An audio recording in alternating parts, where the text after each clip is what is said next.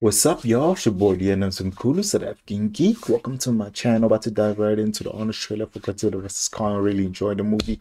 I was Team Kong, even though my boy got whipped like fucking 2 times back to back. Even though he tried to make us feel like he won one time, but he just knocked Godzilla down once.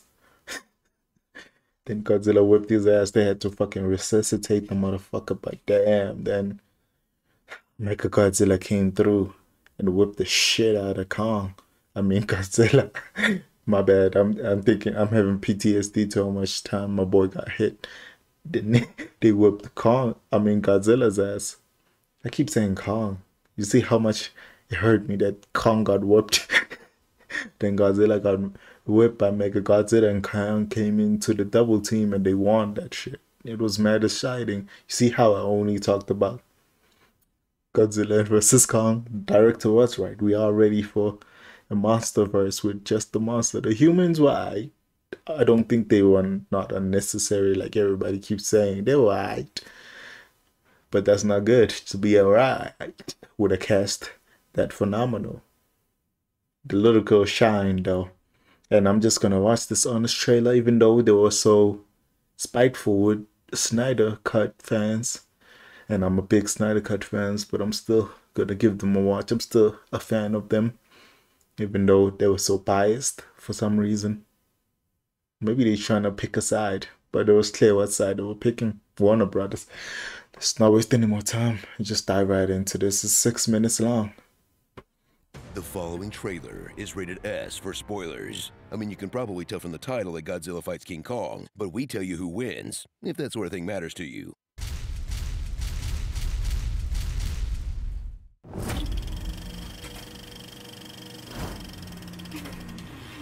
In a year where everyone realized we're at the mercy of nature, the world will sublimate that anxiety into watching a giant monkey fight a giant lizard in a perfectly timed release before we snap and punch and or kiss the mailman. I'm scared to see this in a theater, not because of the virus. I've just completely forgotten how to interact with people. Godzilla vs. Kong.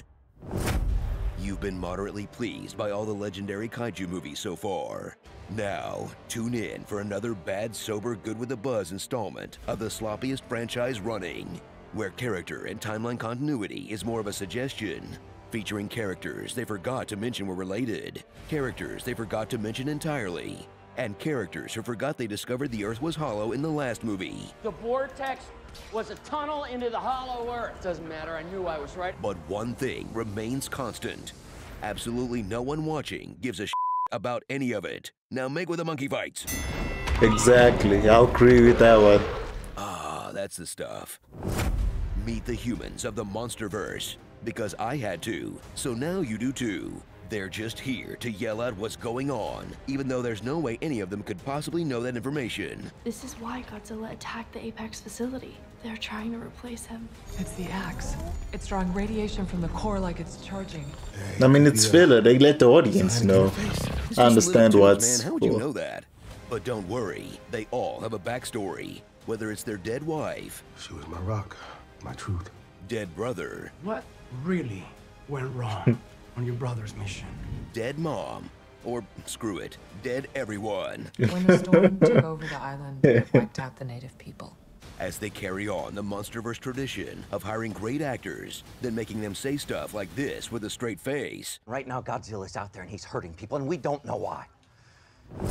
Cringe as the overly dramatic dialogue is way What was funnier bad than with the that intense line? comedy of the film, as you follow along with the most obnoxious fictional character profession, the podcaster. Something bad. Yeah, it was a love letter to conspiracy theories. Brian Didn't Elon Musk say rants it? and raves his way through the sharpest conspiracy theory jokes of 2007. The Illuminati running shadow economies all to fund a hidden colony for the elite in water. They put fluoride in it. And Millie Bobby Brown returns as his kaiju anon in training. Theory is it makes you docile, easy to manipulate. Plus, this boy is also there in this goofy. Oh, his subplot watch that can be whatever's in completely of cut the without hunt for the anyone winter noticing. You only need one weathering review to follow people. These movies, okay? Everyone else is there to either be He's squished talking and/or cheer over when me, Godzilla so destroys their I'm home. making May have said the title wrong. With a title like Godzilla vs. Kong, they better deliver on the fights as they pit the titular titans against each other no less than 3 times. I mean, sure, Godzilla wins 2 out of 3 because, I mean, come on, look at the guy. Are we counting that other win, Kong though? spends more time on his back than Riley Reid. Yo, that was a shot. Oh my god. But the film will do everything in its power to make you root for the big hairy boy. He's friends with children, he loves snacks, and he's got Thor's axe. I mean, come on, the only endearing thing Godzilla does is destroy part of Florida.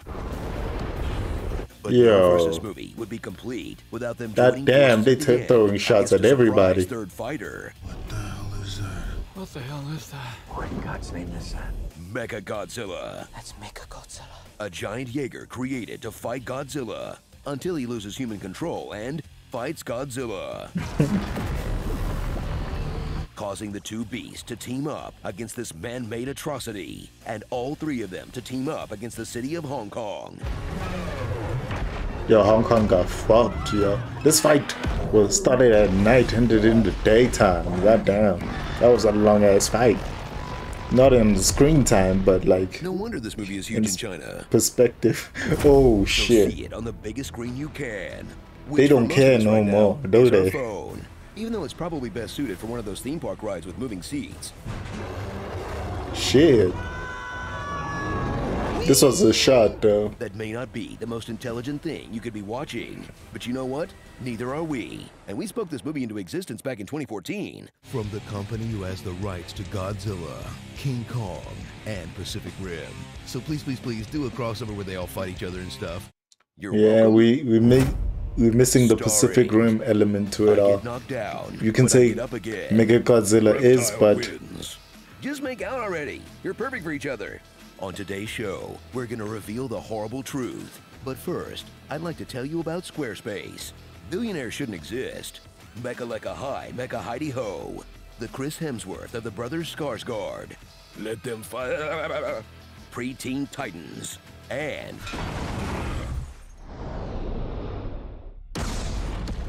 physics? Alike Titans Punch-Out. Okay, not trying to kink shame, but why are all these monsters always trying to spit in each other's mouths? That's not a thing real animals do. They learn this from watching people. That's gross. I want to cry so bad. man, it's something.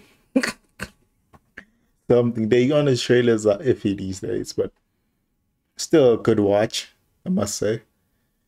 They have some valid points and jabs at everybody. Anyway, like I said, I was Team Kong. Even though he got his ass whooped, I'm still Team Kong. I mean, he paid without heartstrings. I'm a human being at the end of the day. I have feelings. And Kong was the feelings in this movie, the heart of the movie. You know what I'm saying? Us just reading what happens when you cut the heart out of the movie. You know what I'm saying? Did you read the new Hollywood Reporter article about him? He's loving life right now. Talking about Josh Whedon. Anyway, great reaction, y'all. Like if you like my reaction, subscribe if you're not subscribed. Deuces.